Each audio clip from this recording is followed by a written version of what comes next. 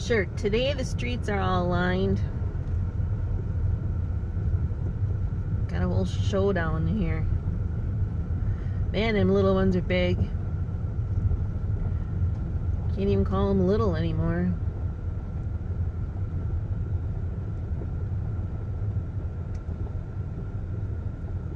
Hopefully somebody's smart enough to cut across instead of just everybody going up and down the driveway.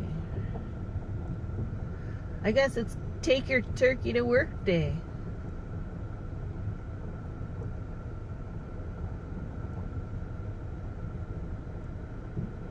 Come on, somebody get smart.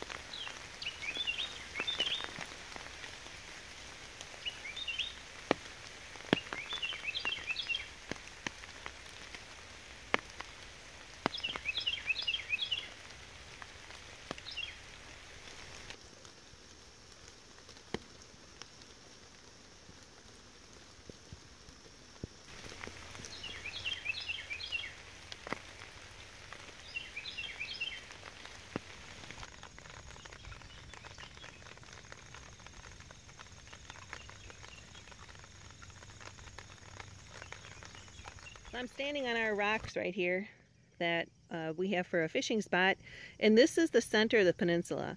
And if you remember, this whole inside here was left as a ledge before it dropped straight down. So it's probably about an 8-foot, maybe 10-foot path.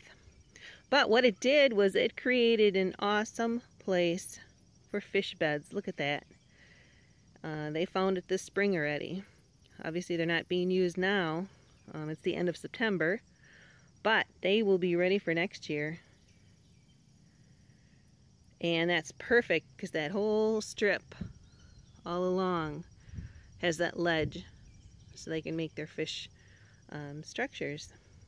Very nice. A little bit farther down, looking from the other side, but as you can see here, there's that really shallow, about 8-foot section like I said. And the fish, actually, they love it.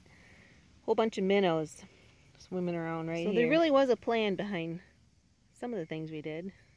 And this is the channel, and I'm not going to get too close right now, but there are probably about 6 bass right now. Oh, probably 8-9 inches swimming along this edge.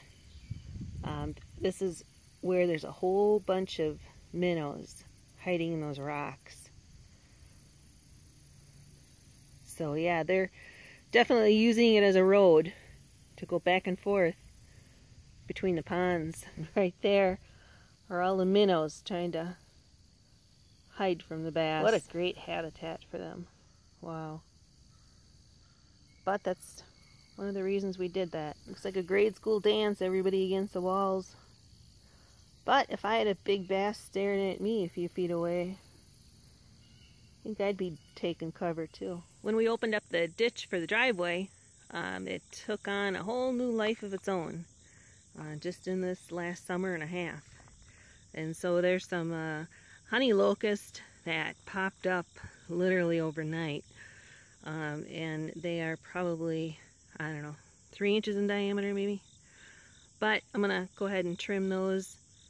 So when Mr. Kapper's back on his feet and he gets the sickle mower out, he won't have to worry about hitting them.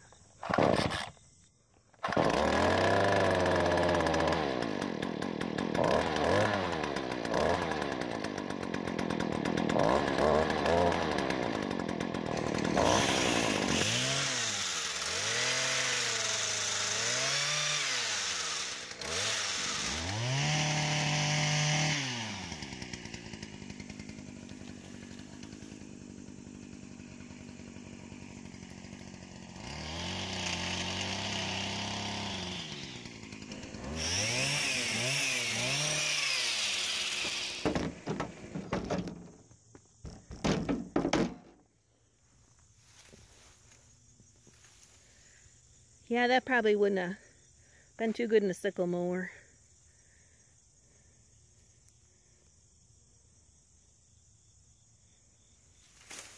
Hey, little lizard.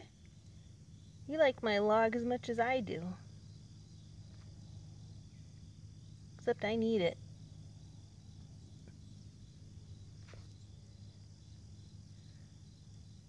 I was cutting on the back side of the berm today, and to my surprise, I noticed a hole.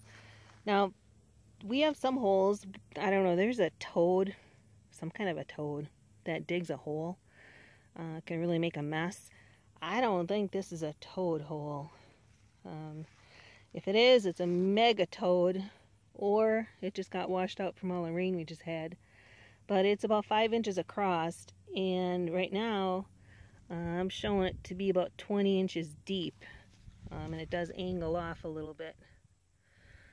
So I guess I'll dig down and see what it is. I don't see any prints, I don't smell any animal, but we'll see once.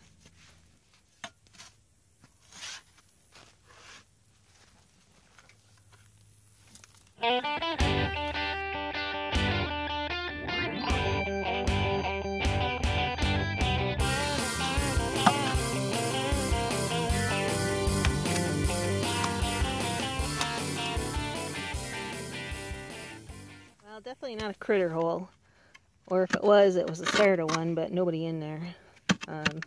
There is a rock right there, but other than that, the only thing is it's pretty soft. And man, for how many times I went over with their machine on here, so I mean, there's no water coming up, but it is softer than what I would expect. And this is actually an area though that we have a seep, a slow seep that kind of goes year round, so might be part of it. Alright, so no varmint to get rid of, just a hole to fill.